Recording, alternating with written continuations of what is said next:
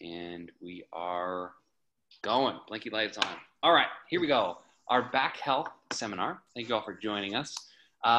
Tonight, we have Dr. John Herting, and he's going to talk about back health and how to maintain a healthy back, but also if you have some issues around back pain, ways you can kind of learn a little bit more about where that might be coming from, roots of it, and just ways to have, longevity with our backs, because it's a thing that, often gets kind of dinged up. And especially as we age, for those people like me who are finding that they actually need to warm up now, and when they don't, bad things happen to them.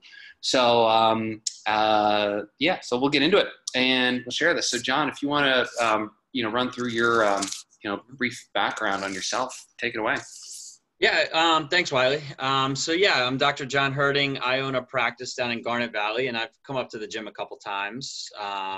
The practice is now called Precision Performance Physical Therapy. We just went through a transition in February. And basically, we focus on active individuals and athletes. That's our entire practice. That's almost 100% of what we see. And it's athletes and active individuals from adolescents all the way up through professional and Olympic level. So we really specialize in dealing with high-performing individuals, whether it's you guys yourselves who are working out, because we would consider you guys high-performing individuals and athletes. Everybody just has their own level of participation. But you guys are a primary population, and we have fun with some of the higher-level athletes that we see. But that's really our specialty of making sure that people are training appropriately and managing the training process to keep them active as they're working through an injury process. We very rarely tell anyone to stop and rest. So hopefully some of the strategies we give you guys today help you. Wiley, you mentioned briefly that as you're getting older, you're finding you have to warm up a little bit more. Some of the things I'm going to give you guys today are ways that you can get right into squatting, deadlifting, taking care of your back without having to spend 40 minutes warming up with band mobilizations and foam rolling and stretching. But how can we structure an exercise or position you appropriately to make sure that you can still get the gains that you want from squatting and deadlifting, but now your position is tweaked a little bit so that you're both rehabbing and bulletproofing your back at the same time. So some of the strategies we'll give you today are ways that you will rehab your back if you currently have pain, but there are also ways that we can now alter workouts a little bit for you, Wiley, and your coaches to bias them towards people in certain positions. Because we start to see when we're working with populations similar to the population in Subversus is most people are probably not biased toward back squatting. And just to open up with this, my philosophy recently has been, unless you're a powerlifter who needs to back squat, you probably shouldn't be back squatting, because back squat is probably more of a sport-specific activity. Because so much is involved in a back squat with shoulder mobility and thoracic spine mobility that we should bias people more towards maybe front squatting and Zercher squatting and goblet squatting instead of back squatting, which may put them at a greater risk for injury. And really, where do we need to back squat except for if you're competing in powerlifting, right? So that's one of my philosophical biases right now. But what I'm going to do is I'm going to share my screen and pull up a presentation for you guys. Actually, here, let's do it this way. Here. Does anybody have any questions just based off of that? I think later, can we go over some tips for improving thoracic mobility? Because I have none. Yes. So what you'll find, can you guys see this presentation? Yeah. Okay, cool. What you'll guys find is my philosophy works from the inside out. So you have to, if you think about the foundation of a house, if the foundation is built poorly or on something that's not solid, the house is going to collapse. The house isn't going to be set appropriately, right? So I work from the inside out to set a good foundation of rib cage position, pelvis position, so that your low back is saved because it gets caught in the middle of those two. And then your shoulders and your hips are set up appropriately to be in good positions so you can squat, deadlift, and move appropriately. We're not going to specifically address thoracic mobility outside of setting up a position that should just inherently improve that. Does that make sense? So instead of drilling T-spine extension and open books every single day for a year and it doesn't seem to get better, I'm going to hopefully show you strategies where if we just improve certain things, you won't have to drill those every single day for a year to feel like you have to prepare yourself for a workout. Does that make sense? Because the way that I think is, if you, Wiley, I'll just use you for example. You have to say every time you have to go work out, you feel like you have to warm up for 30 minutes. You have to hit your foam roll. You have to do your ankle band mobilizations. You have to hit your spider lunges. You have to hit your pigeon pose. You have to hit your open books. And you have to hit like a banded shoulder mobilization. And that's your typical warm up to prepare your body for a workout. And it takes you 20 to 30 minutes. But then you have to do that every day before you work out to make sure you're ready. Does that sound like a lot like some of you guys or like other people in the gym? Yeah, no, totally. Yeah. So my argument with some of that would be the definition of insanity is doing the same thing over and over again and achieving the same result. So we need to be more focused in the warm-ups or setting people up for positions that will lead to success and that lead to lasting success so that they don't feel like you need to go to warm up for 40 minutes every time you go to the gym with the same exercises. Make sense?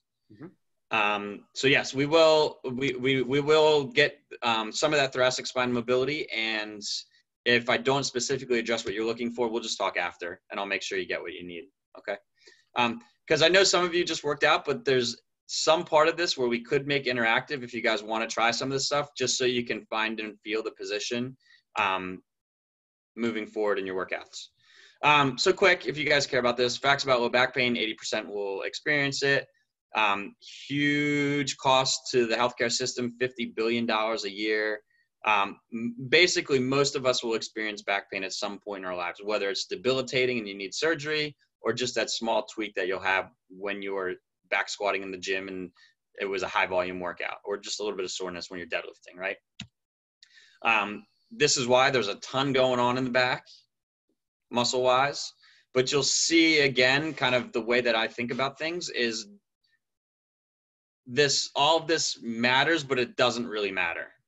All right. So, very often we might not need to worry about this small serratus posterior muscle that controls this thing and whatever. If we look at things position and globally, sometimes it just all kind of falls into place.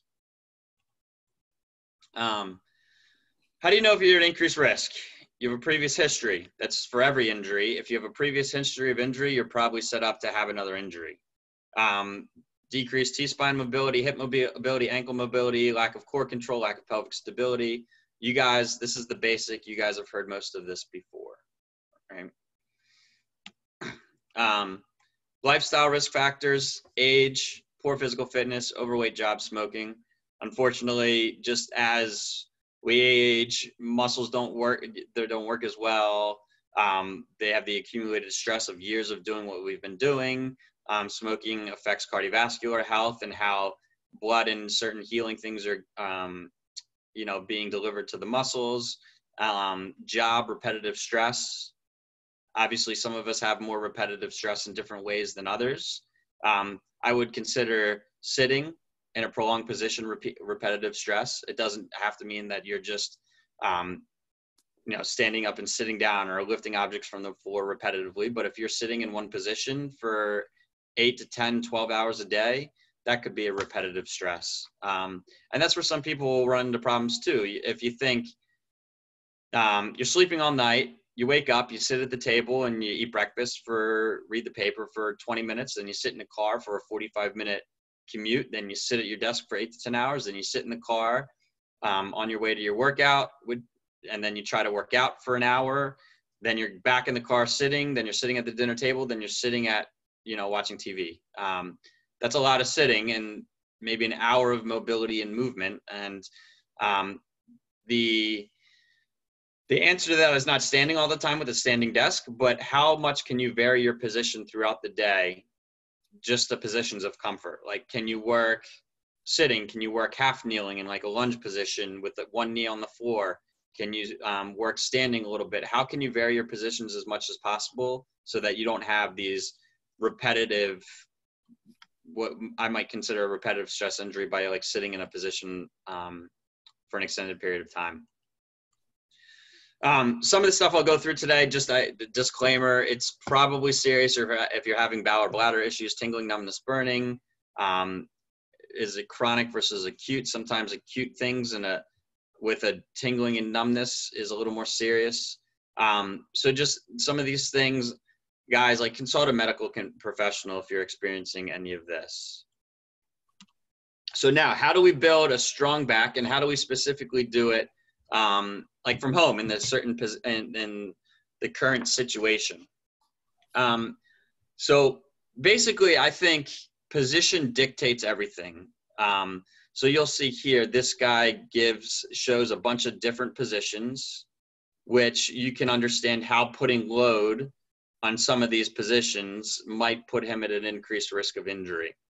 If you have this guy with a lumbar lordosis, and he's over exaggerated it, but if you have him now try to throw a barbell on his back to back squat, most of us have seen as he tries to get his arms back on the bar, he'll probably extend his low back a little bit more. And then when you put that load through the low back, that's why a lot of people end up with low back pain. Same thing here with the neck. As you start to load that, especially with the back squat, you're going to get some compression on the back of his neck. He's going to strain, especially if he's cued to look up. He's going to strain a lot of these muscles. When you're cued to look up, your cervical spine and your lumbar spine will mirror each other. So that's why we won't use a cue to look up in a squat. We'll use a cue to kind of keep your neck neutral, but look your eyes up, because looking your eyes up will drive your central nervous system to perform and gain a higher sympathetic tone. But we won't cue look your arch your neck, look up, because that'll stress here and cause an increased arch in your low back too. So usually it's neck neutral, eyes looking at a spot like 6 to 7 feet in front of you, and then look your eyes up. Again, it changes a little bit as you get sport specific with a power lifter, but for general population, when you're looking at risk reward and you're just looking at general fitness or whatever, we keep neck neutral, eyes up. So this is where we start to get into the fun stuff. If you look at, basically, if you guys think about it, what do you think's going to provide more core stability? Is it going to be the ability to control pressure from the inside out, or relying on muscles to tense up and tone to keep good stability and good position? What do you think is going to break down faster, a muscle that's straining or pressure that you're able to control from the inside out? Muscle that's straining. Right. So that's where we start to get into a lot of these like strain type injuries, is where a muscle is being overused to control a position under load that it isn't ready to do. And sometimes that load is reduced because there's been a lot of volume on that area over time. But sometimes it's just because whatever position, whatever joint was in, strained a muscle at an angle it wasn't able to control. So it strains because it was overworked. So this graphic here kind of shows what we call a zone of apposition, where we have your pelvic floor. Can you guys see my cursor? Yeah. Yeah. So you have your pelvic floor tucked under you, and you have your diaphragm that kind of domes up under your ribs. So when these two oppose each other, that's when you can create the best pressure for core stability from the inside out. Because when you breathe in, your diaphragm drops and flattens, your pelvic floor drops, and it's like a piston that moves up and down with good stability, right? You can see that here with the red. When you breathe in, diaphragm drops, pelvic floor drops, and it's like a piston that moves up and down, right? When you start to get into like this increased low back arch, your ribs start to rise up and flare and your diaphragm flattens. And then when you breathe in, similar to this graphic here, the diaphragm brings your ribs up higher, increases your low back arch, and the pressure goes out into your belly. So this happens, you know, this isn't something that you're perceiving actively, right? It's happening 20 to 25,000 times a day with each breath, but it's not these huge excursions of movement where every time you breathe in, you feel your low back arch. But at the same time, when we're starting to think about position and how this over time may lead to low back strains, if you're 20 to 25,000 times a day getting a diaphragm that kind of pulls you in, like stresses you into a low back arch, and then you get under a back squat where you arch your back and you put your hips back first and you arch your neck, you can see how that can lead to a low back strain. Same thing with the deadlift. When you're already kind of in this, what would be considered maybe a suboptimal zone of apposition, and every breath you take kind of drives you into a lumbar extension, but then you set up on a deadlift, you arch your back, you look up and you arch your neck.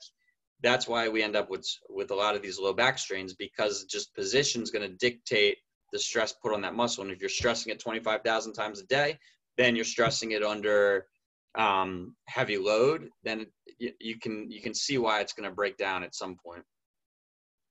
Any questions about that? Cool. So this is the soda can pop model of core stability. So when you guys, if you imagine a soda can, have you guys seen this before? Anybody familiar with this? Awesome. So if you try to squeeze a closed soda can you crush it? Closed? No. Closed. No, not a chance. But as soon as you open it, my 5-year-old could crush it, no problem, right? So this is how you start to think about managing pressure for stability from the inside out with working proximal to distal, inside to out, right? When you can close your vocal cords, so this is where like a Valsalva maneuver, when you guys, you brace and you feel the pressure in your torso before you go heavy on a lift. Are you guys familiar with that feeling? Yeah. Now, if you think about that feeling, do you guys feel like you've kind of closed your throat and you've maybe tensed up like your pelvic floor, and then you feel the pressure from the inside out pushing against your stomach? Yeah. Right. So that's building the pressure for stability, so you don't have to rely so much on your abs to stabilize you under a 300-pound squat. Does that make sense?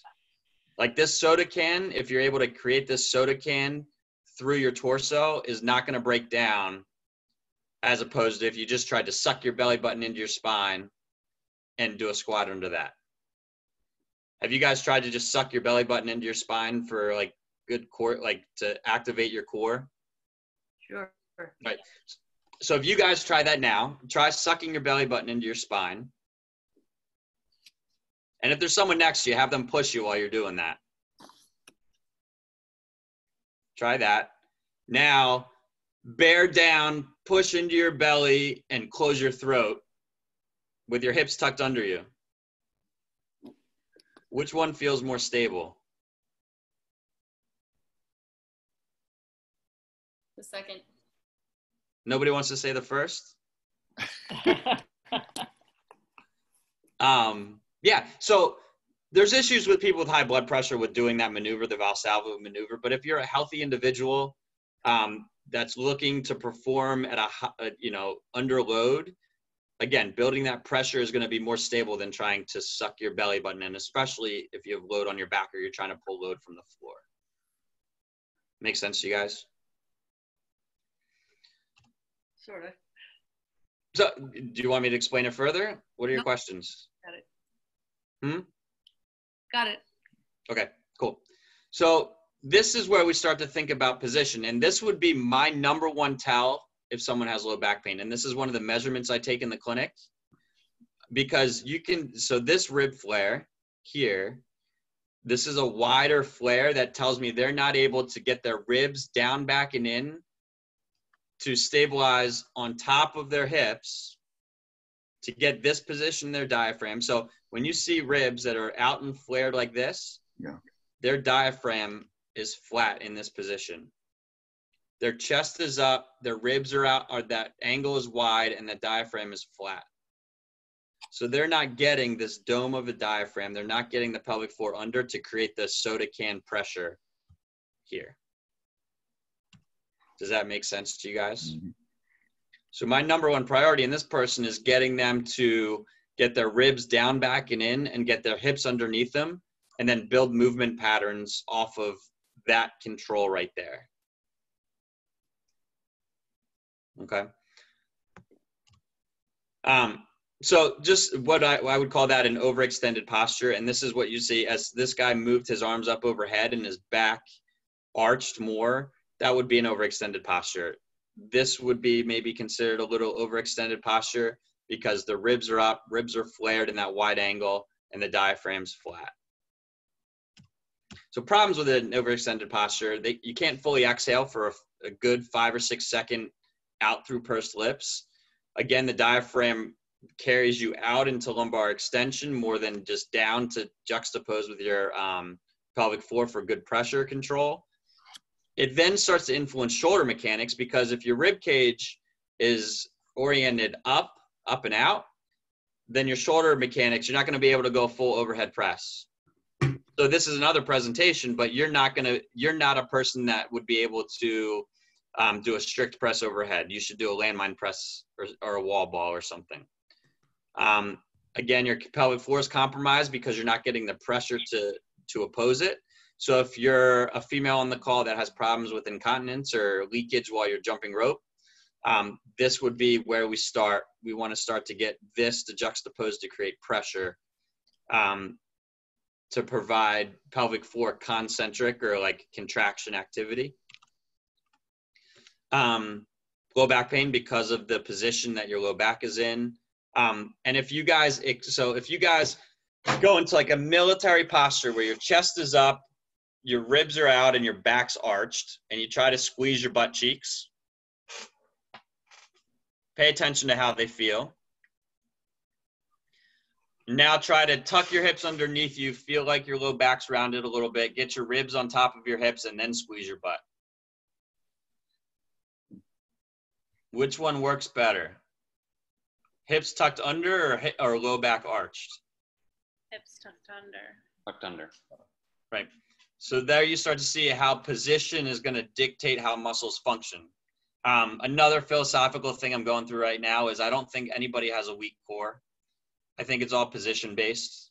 Because if you guys just saw how that worked, I think, especially anybody that's in your gym, Wiley, most of them are training for a while, have been training for a while. So if your ribs are up and wide, all of the obliques that attach here, the six-pack rectus abdominis that attaches here, they're all extended and in suboptimal positions to contract and control, right? So just like you guys saw with your glutes, I don't think anybody necessarily has weak glutes. I think the position that they're in puts them at a suboptimal position to contract. It's interesting that you bring this up, not to go off on a sidebar for a moment, but one of the things that I've been working through as like some homework for myself is like a performance breathing, certification. And one of the things, for two reasons. One, I think it's something that could be valuable to people from home to start to work on outside of like just another workout to do, but like incorporating a breathing practice. It's one of the things that I've started to, even with some like the Zoom classes I've coached, I'm starting to incorporate it a little bit as a means to warm up, to start to really understand when we talk about creating pressure and breathing properly, actually controlling your diaphragm rather than just having everything jump straight to your chest and losing the ability to create that inner abdominal pressure. And I think it's something that in the future, we're going to look at how we can start to incorporate that as part of a warm-up, whereas before we might have just said, okay, well, we want you to do, X number of reps as warm-up. Well, if we can incorporate some better breathing practices, we're going to allow for a better position. And then to your point, not say, well, the warm-up is 50 reps. Maybe the warm-up can be fewer. We save the energy.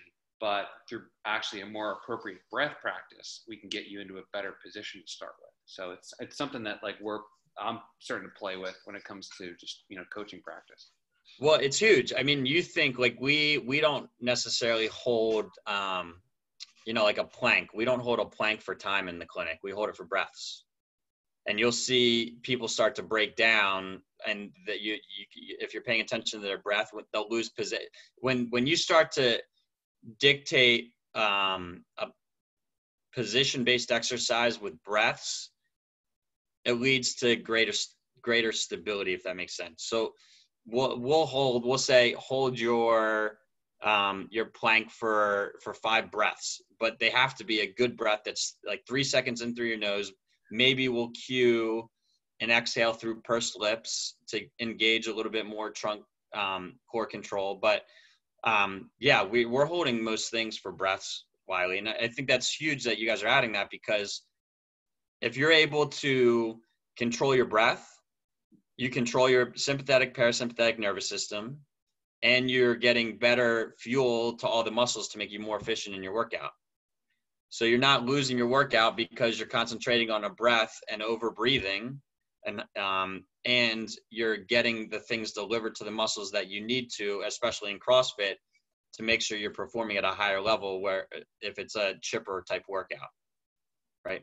Because I don't know if you've seen like an elite CrossFit athlete, they find their pace and it doesn't even ever look like they tire.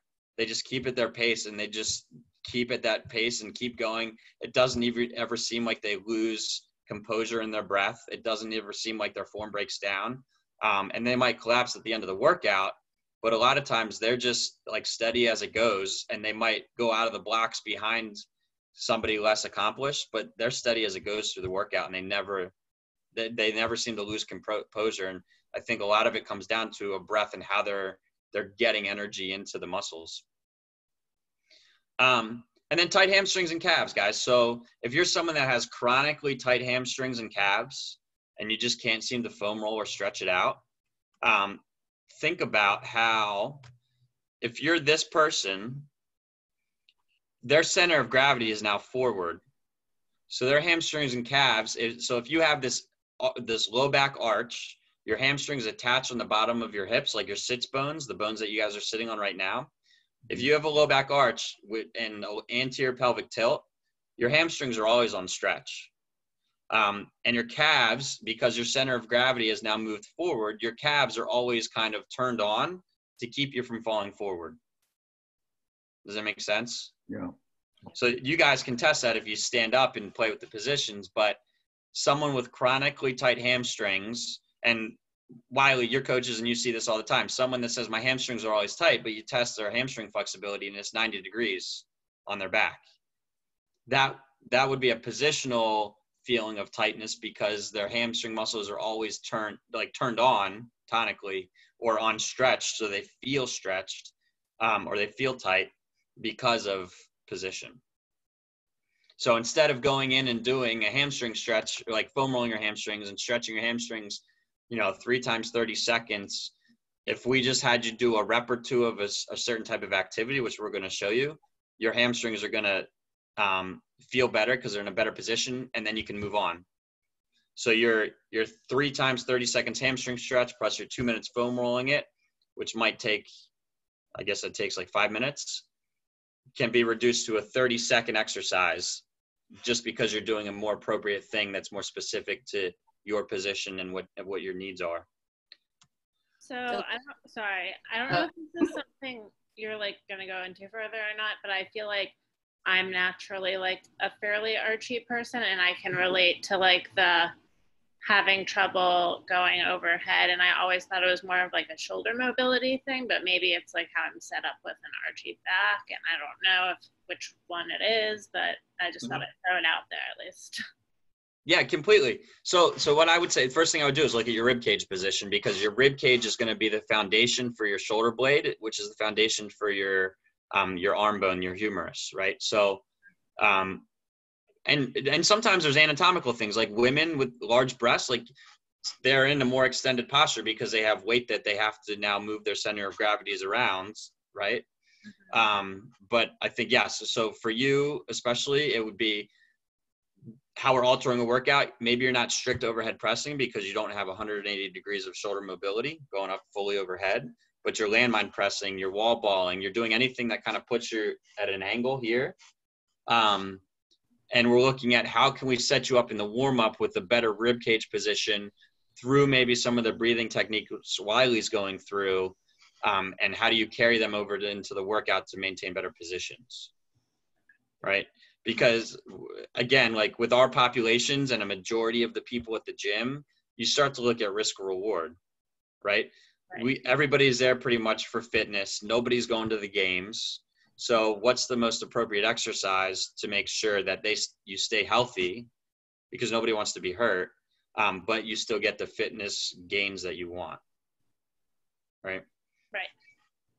And then, but if you're someone that wants this strict overhead press and that's a goal of yours, then you just have to understand, all right, this is the risk. This is what we advise you. This is how we can maybe set you up to do that more appropriately.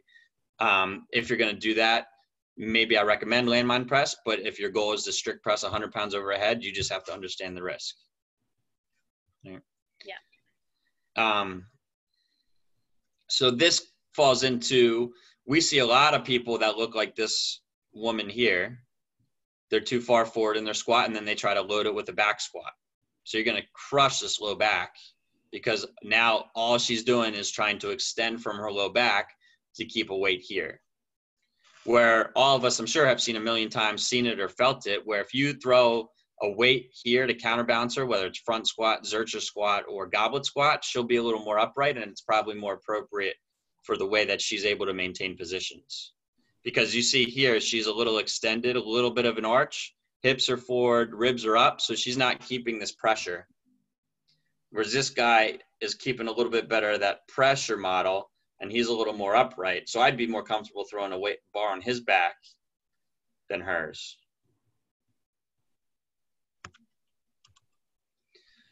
So like some of the stuff, just quick prevention. Yes, there's still value to foam rolling. Yes, there's still value to some of the traditional mobility stuff.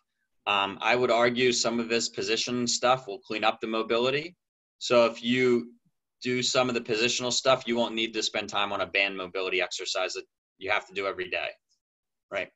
Same thing with the position stuff versus if I can find better position, like what we talked about before, my abs and my glutes are going to be in a better position to contract and stabilize, right? And then you just start to get into some programming considerations or based on volume and load and even it's okay one day if you come in and you don't do the prescribed workout because you got 5 hours of sleep because you were up with your kid all night, right? We have to start to look at some of those risk factors as well. If you're under recovered and you didn't sleep, like it's okay to scale back the workout a little bit so you can hit it hard later in the week when you're fully recovered. And then improper mechanics, but this is something, don't place fitness on top of dysfunction. Everybody places fitness on top of dysfunction every day because what's really functional and dysfunctional, right? So I think it then just becomes, again, kind of weighing out risk reward, volume-based things versus recovery. And then is your position, are you able to maintain a position that day that supports handling load, depending on the workout? So it really just becomes train smarter, not harder. And how do we manage, and that's why you guys pay Wiley and his coaches, how can you manage all these things that go into keeping you healthy and reaching fitness goals without ending up in my clinic because you got hurt, right? And, inevitably, if you're training 4 or 5 days a week, you may end up with these small tweaks and stuff, but how does the team you formed around you between Wiley and your PT and your chiro or whoever, how are they able to manage the process so that you can continue to work out through like your injury process? So preparing position, you guys, I've been talking about this and you guys have been waiting for it. Basically what I'm looking for initially is how do I get these ribs down, back, and in? All right. And Emma, for you, this exercise, just looking at you might help to improve your shoulder mobility as well, which would be pretty cool. So this is a little biased position based on, a typical bridge that you might see. But this is an exercise we use a lot to help get people to control. And if you guys want to make this interactive and try it, I have no problem helping coach you guys through this right now. But this is where the goal is you're getting some hamstrings to pull your hips underneath you. The reach at the angle, at the 150-degree angle that I'm doing here, you're going to feel your abs get crushed, your internal obliques, which bring your ribs down back and in, and you're going to feel almost like a lat stretch as you're going through this, right? And for a lot of people, so specifically addressing your question, Emma, we need the top two ribs to have volume of air to be able to clear room for shoulders to go fully overhead. So for years, everybody preached diaphragmatic breathing, but a good healthy breath gets volume at the lower ribs, in the middle ribs, and then the top ribs to clear room for your shoulders to go overhead.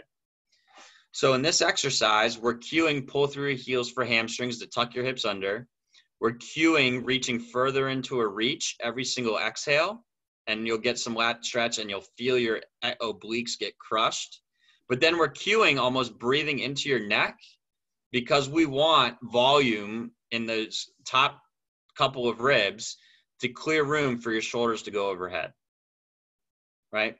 So we're not necessarily cueing, or we're cueing still a breath that starts here, but then waves through middle ribs and ends up here. So we're getting volume in the upper ribs, because that's what a good healthy breath should do.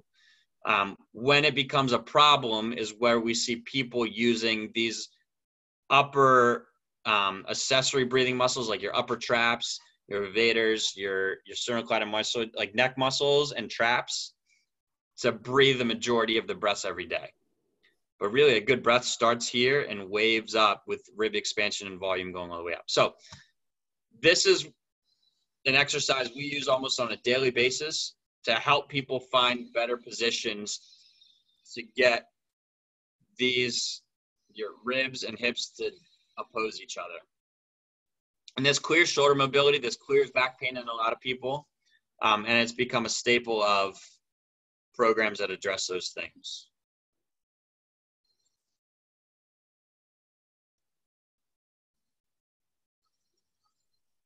So is that something you're holding for the breaths again, or are you doing like reps for that?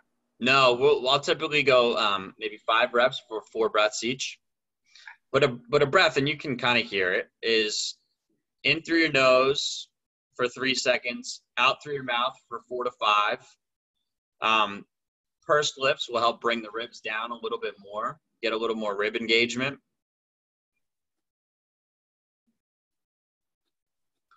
So in reality, it's a 20-second rep.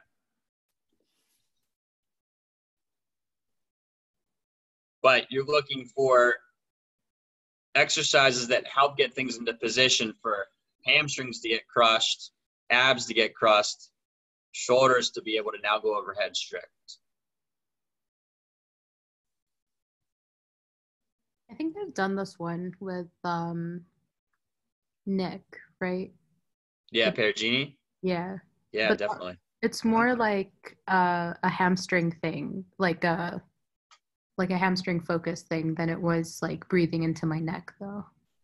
Yeah, so sometimes we'll cue it differently depending on what we see in people's position.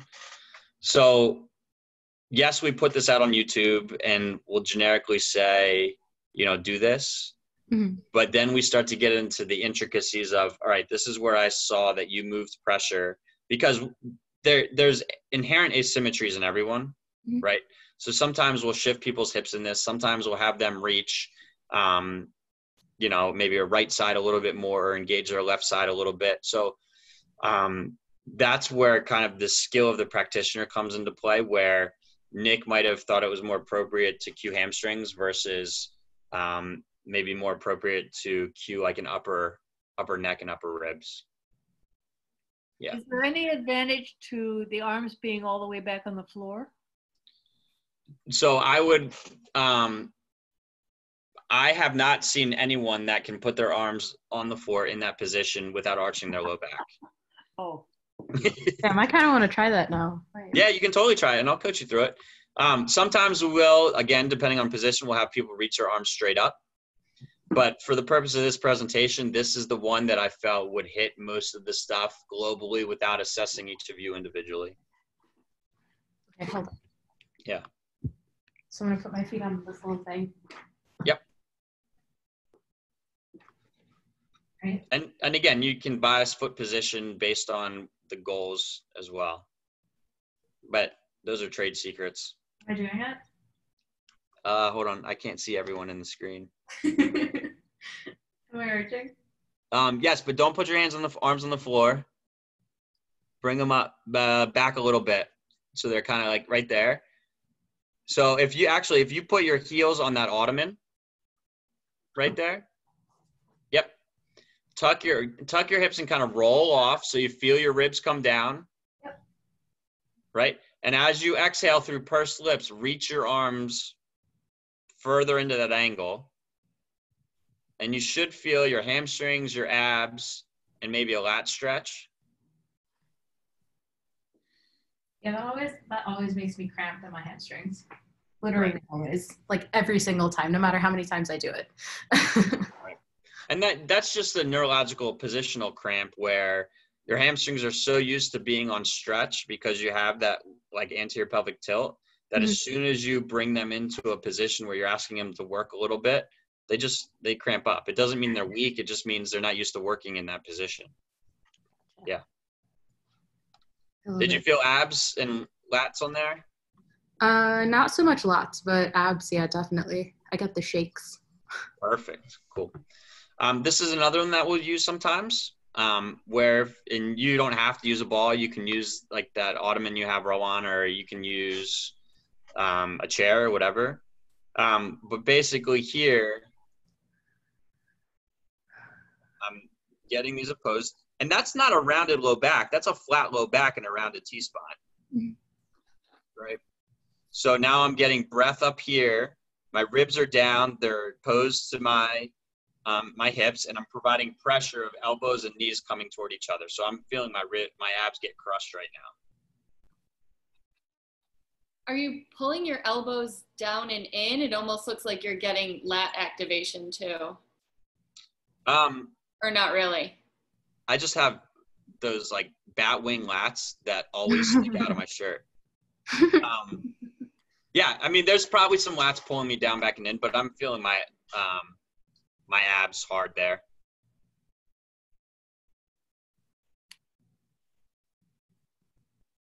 But these first two drills, guys, are drills that you might find that you don't have to now work all the hip mobility stuff or the hamstring stuff or the low back stretches before you work out. You might be able to hit these two drills at a couple reps of each and you're done.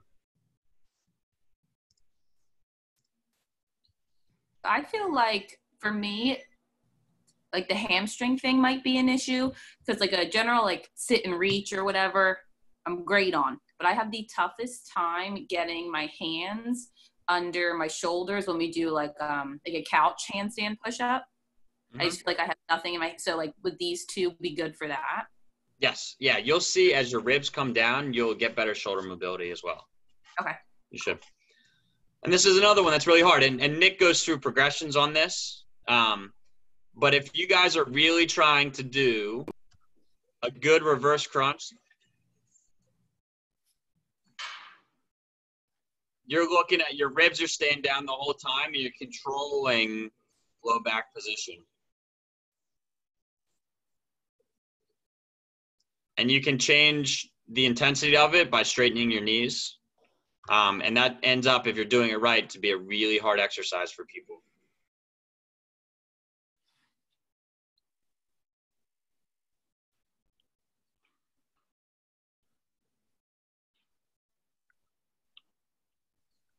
And this, again, just to come back to the breathing thing for a minute, is one of the reasons why it's something I'm trying to be more active with how we're going to incorporate it in programming. Because if you just literally lay on the floor and bring your, bring your, bend your knees in that position, you are already, by the nature of how you are laying, you're in a neutral and supported position. And so you can start to breathe by expanding basically through your stomach before just filling up your diaphragm. So not just breathing, right? If I stand up, not just breathing everything here, but rather getting this to fill, then this to fill, right? By the nature of doing that, you are creating pressure and you are priming your body to understand how it has to support itself. And so, because that's the issue where a lot of the stuff arises, is that, you, especially as you start moving quickly with weight, you then all of a sudden,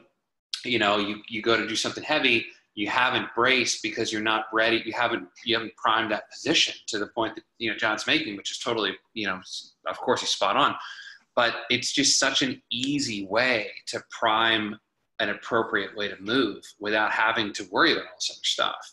Yep. Well, and Wiley, that's a perfect segue, because look at this exercise. If you turned your computer to the left, what position is Nick in? He's squatting. Yeah. Right? Mm-hmm. So now you start to build, he's stable, ribs are down, hips are under, and if you just turned him upside down, he's squatting, right? So you're squatting, you're telling your nervous system, hey, this is a pattern that I can control.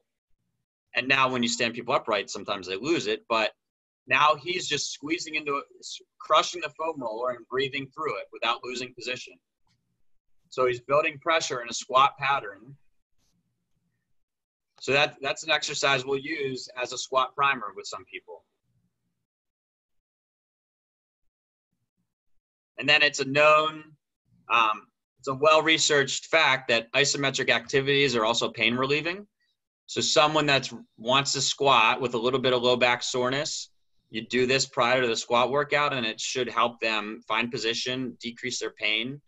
And then you get them front squatting, Zercher squatting, or goblet squatting, and then you're helping someone train through low back pain. Isometric dead bug. And then you work into hollow hold progressions. So in this activity, Nick's using the band to engage his core before he starts to move into further progressions. So the goal here, ribs are down, hips are under. He's, again, keeping ribs down, back and in, optimal positions for pressure.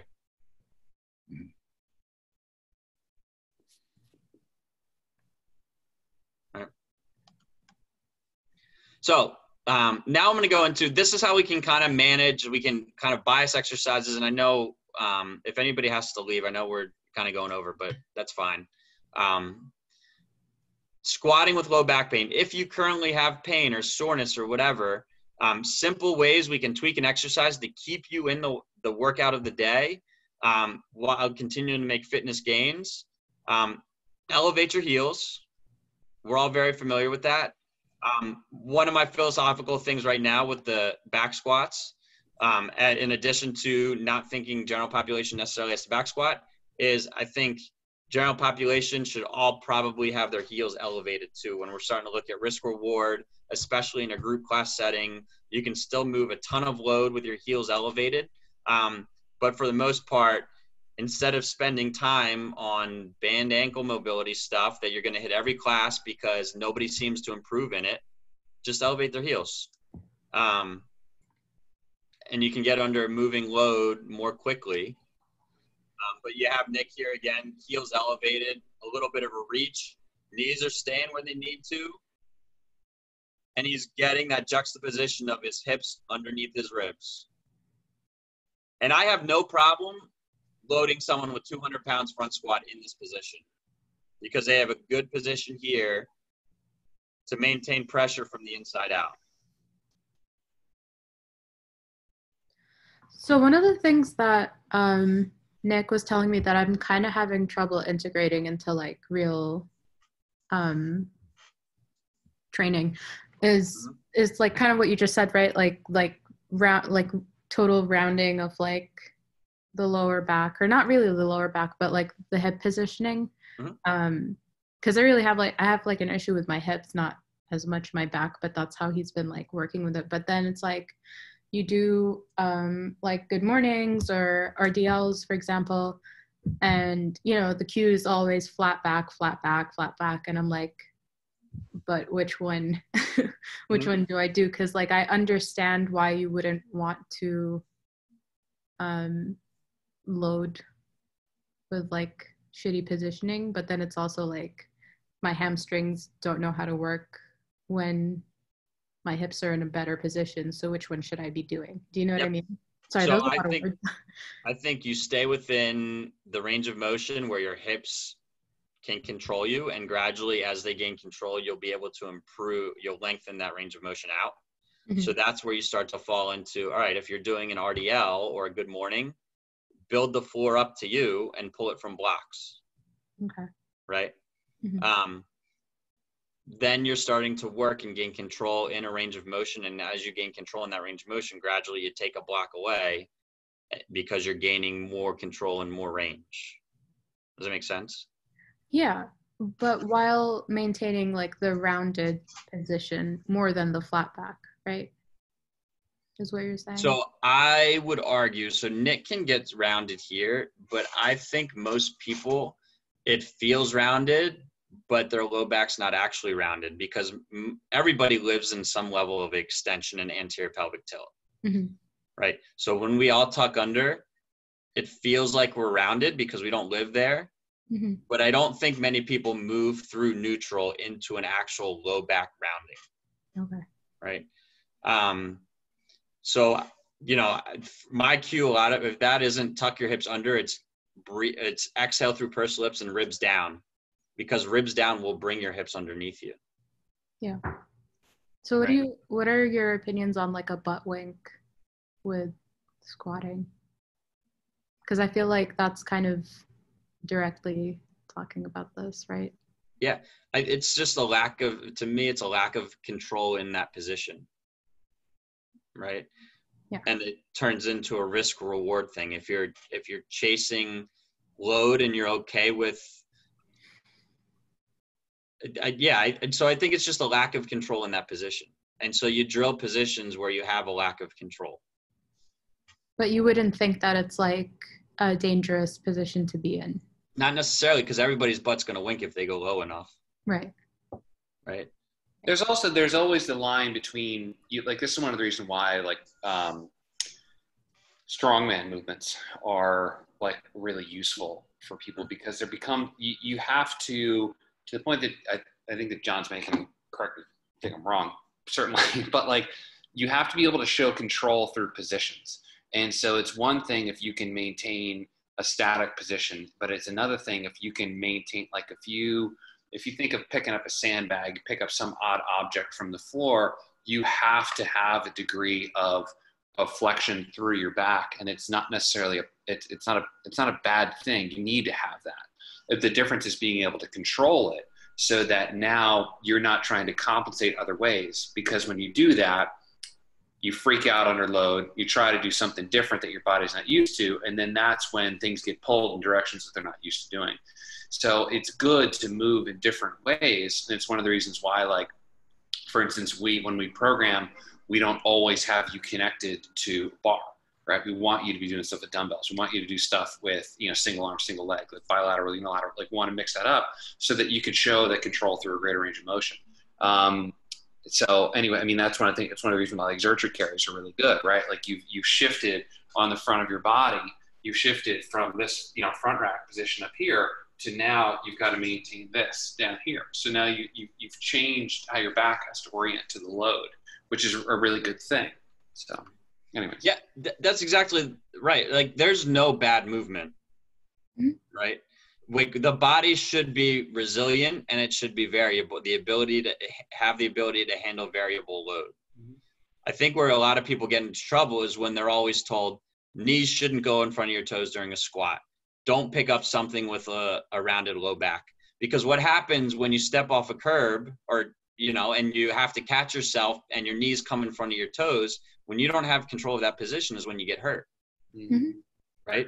So I think, everybody's been so ingrained to, and even like, I hate the cue now of butt back first in a back squat, because the first thing that does is arch your back. Yeah. So I'll cue knees forward first, and that just gets hips underneath people, and their knees don't go in front of their toes, but it keeps people more upright, and they're not hips back first and crushing their low back. Mm-hmm. But I think we're so ingrained in knees don't go in front of toes or don't round your back. But in reality, we're just training the body to be resilient. So that's where some of those variable loads, like you were saying, Wiley, come into great, like they're great to throw into programming. They're fun sometimes, but then also they're training the body to be variable under different circumstances instead of training specific patterns, which life is never in a specific pattern. Right. Yeah. So you'll very often, like what I'm taking you guys through today is very often our program for a person in the clinic that's coming in with acute low back pain. Like a lot of times they're going through a couple of those lying, like that bridge position, then they're going through the squat Nick did, and then they're moving up into something like this. And they're leaving happy, seeing ways that we can alter their program to continue them on their fitness path. And they're feeling better because we've promoted the ability to maintain or hold load under position.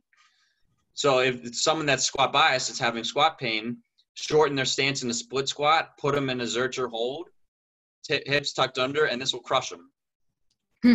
So I'm maintaining ribs on top of hips. I'm a flat low back. Zercher hold helps to keep me upright. And this front foot elevated biases me in a squat pattern. Right? So if you have low back pain, that's a great alternative to getting under a bar. And you could load this sandbag up as much as you want, and I still wouldn't have back pain if you keep the positions.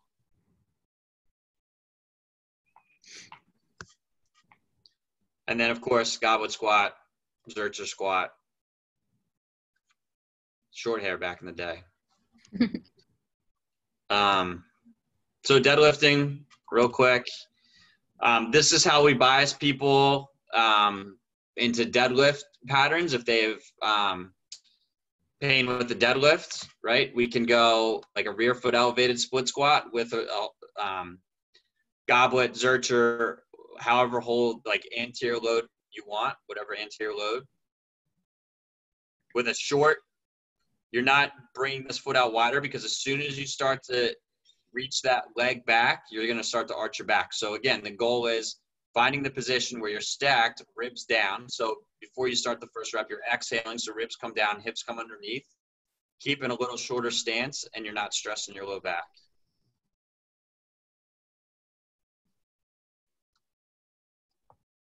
And then, of course, the trap bar, right? So trap bar is a great way. Elevated trap bar from the floor. Another great way to kind of bias a lift if you're having trouble with a straight bar deadlift. Ribs down, hips under. That's a better neck position on that one.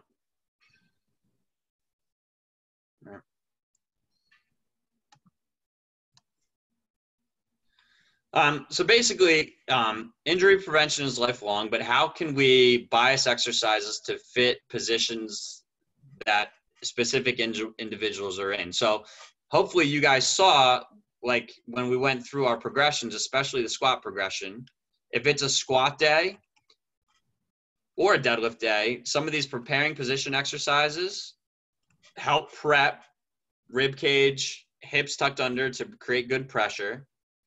Then you start to bias the exercises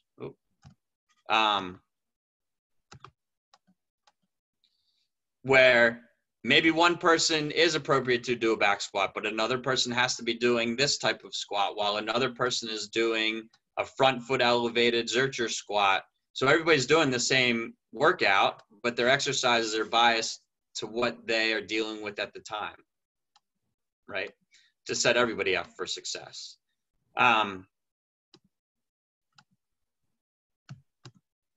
Then most injuries, and Wiley, maybe you can speak to this, but most injuries in your setting are probably more of like the overuse, volume-based strains, not a ton of people blowing out backs with like significant disc herniations or any of that. Am I correct? A lot of it's just like strains. Totally. The guy who I referenced earlier, who I had hoped he was going to log in for tonight. So he's been an athlete with us for at least 3 years. And he slipped a disc in his back, pushing his kid's bed, trying to push it from one side of the room to the other at home, trying to reorganize their house.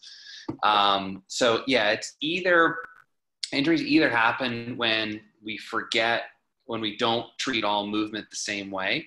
Like I vividly remember I first started like doing CrossFit, just, when I joined the gym. I vividly remember the first time that I was at my work at the time, and I bent over to pick up a box, and I thought to brace my core first. I vividly remember it because I was like, oh shit, this is like real life. This works. So yeah, it's usually overuse stuff. I mean, freak things happen, but yeah, generally speaking, it's why, for instance, one of the reasons I wrote a big blog about this on our site today, not to plug that, but like why we're prioritizing the programming for you all that we are when you come back into the gym, that you've been doing a lot of high repetition kind of mid energy system work at home. You've been doing a lot of these high repetition 15-ish minute workouts, these kinds of things. When you come back into the gym, we'll have those two classes, the workout of the day that's really structured towards rebuilding strength and looking at how you all are moving pattern wise, building you back up. But then also we'll incorporate lower intensity endurance training so that you can get the other side of the equation and balance out that more higher end work that you're doing. So it relates back to just volume and progression as we start to reintroduce you all to, weight training again. Yeah. And I think like what you said, Wiley, most of our injuries aren't happening at high load. Most of our injuries are happening at warm-up sets where a guy's squatting 135 and he's working up to a 450. Mm-hmm. Or the guy that's moving his furniture, the guy that's pretty strong, but he's moving his furniture at home and he tweaks something. We're not seeing a lot of injuries happening under high load. Mm-hmm. So, it just goes to show, like, injury prevention is lifelong. Most injuries are chronic and overuse type injuries. So some of these things that we went over today, hopefully if you're able to incorporate them, they just help to bulletproof you and make you more resilient and change the thought process of, okay, maybe it's not always a foam roll and a band mobilization, but if I can promote a better position of some of the more proximal structures, muscles will be in a better position to control what I need them to. And that inherently improves my mobility, improves my stability, and we can move into the workout from there. So if you guys have any questions, I know it was a lot. This is my contact information. We are down in Garnet Valley. We are also treating nicks in Requisite Fitness, but this is how you can contact me, the company on Instagram, or email, shoot me an email, shoot me a phone call. We'll take care of everyone. And I appreciate you, Wiley, for bringing me on. I really do. Yeah. No, I hope this was helpful. I mean, this is great. Thank you. Thank you so much for coming on. Thank you. Yeah. Thank you. Any questions in closing? No. You made it pretty easy to understand. Awesome. Thank you guys so much. I appreciate you. All right. Yeah, thank you. Yeah, and I'll send you the link for this so that you can put it out there in your channels as well. So cool. Thank you, Wiley. I appreciate it. All right. Thanks, everybody. Enjoy your evening. All right. See you guys. Thank you. Yep.